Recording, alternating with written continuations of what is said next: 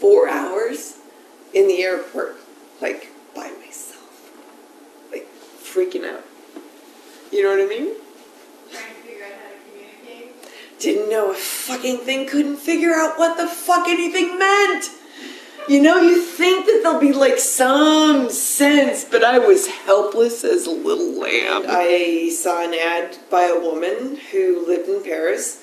She had a place that was close to the Eiffel Tower. She could only rent me the place from the day after I got in through the rest of my vacation. So the first day I had to find a hotel.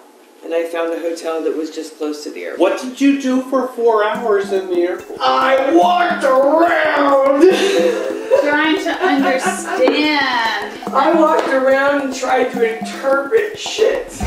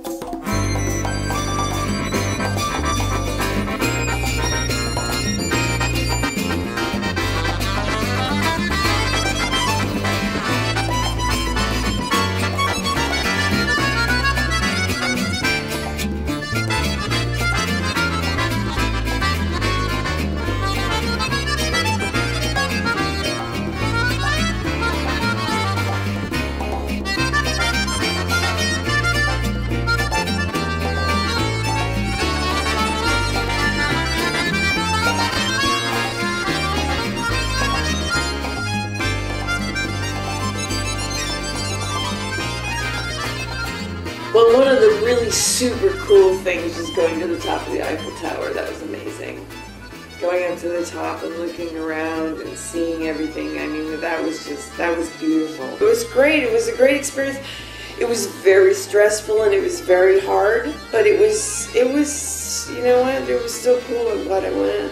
It was amazing. I can't believe, I got tickets to the French Open. It was insane.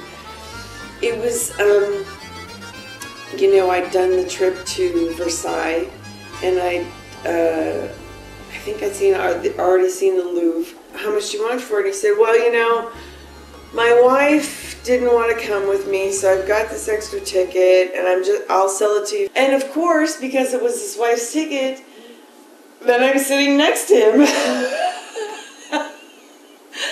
the whole time while we're up there, which was very lovely. Au saxophone basse, Monsieur Jean-Pierre Chatti des Folies Belleville.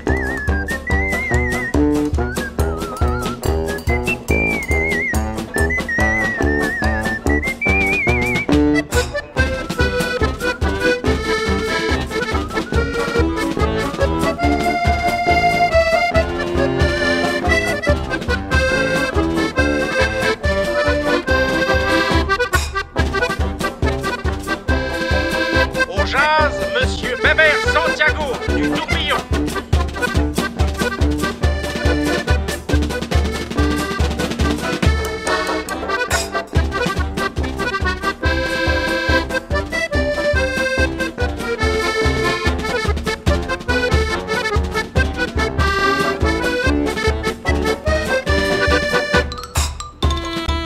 Bonjour, Dédé de la Boule Rouge.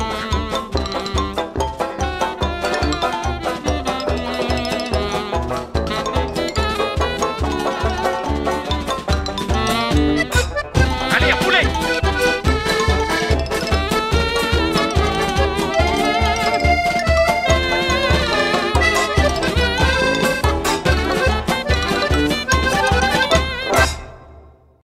It was great. It was a great experience.